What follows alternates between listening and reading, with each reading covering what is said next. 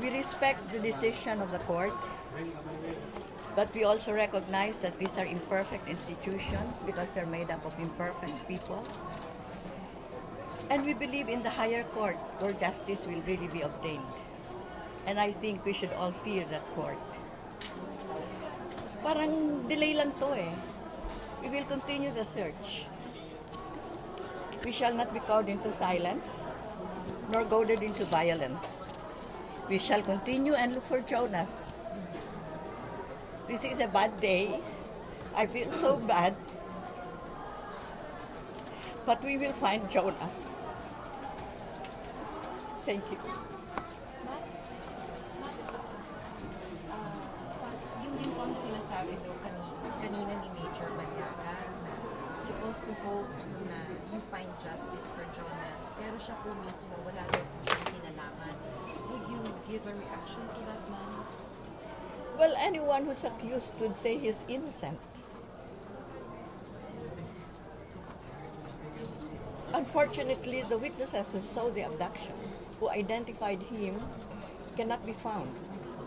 And that is not unnatural. I think they're scared for their life. The decision of the Supreme Court was that Jonas was abducted. It was an enforced disappearance, and Harry Balyaga et al. Are accountable for his disappearance. These are not my words. These are the words of the Supreme Court. I find it funny, from the layperson's point of view, that a decision made by the Supreme Court is different from that of the regional trial court. But we respect the decision of the court. We do not agree, but we respect.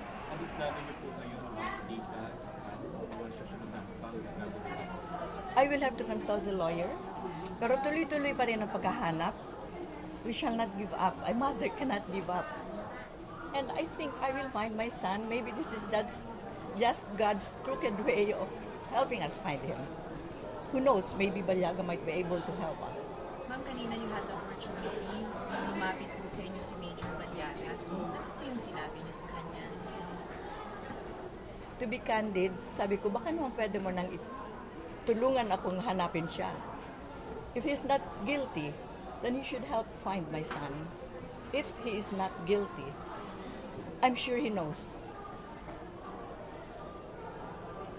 And I think as a father, he should know what it would feel to lose a son. And I challenge him to tell us where Jonas is. Ma'am, yun na lang ba? At least at this point, ma'am, yun na lang po ang Oh no, no Maki, we continue praying. And as we know, with prayer, nothing is impossible. My God is a God of the impossible. Dinilay lang eh. But He will listen to our prayers. He never refuses the prayers of a widow and a mother. Ma'am, yung mga earlier accused dun po sa disappearance ni Jonas are holding very important positions now in government. What can you say about this, ma'am? It lessens the hope, but it doesn't mean it's hopeless. These are only people. And when God